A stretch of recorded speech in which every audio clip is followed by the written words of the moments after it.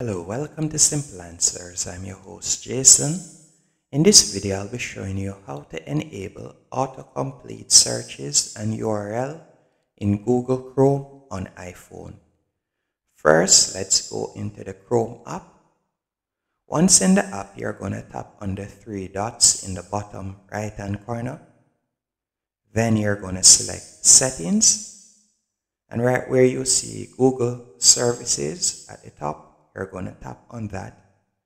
Then you see the second option, autocomplete searches and URL. You want to ensure that it is in blue like you can see on my screen here. By doing that, it is enabled. After you have done that, you're going to tap on done, and that's it.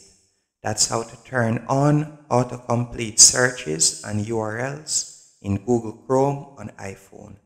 Hope you found this video helpful and informative. If you did, be sure to hit the like button and subscribe, and thank you for watching.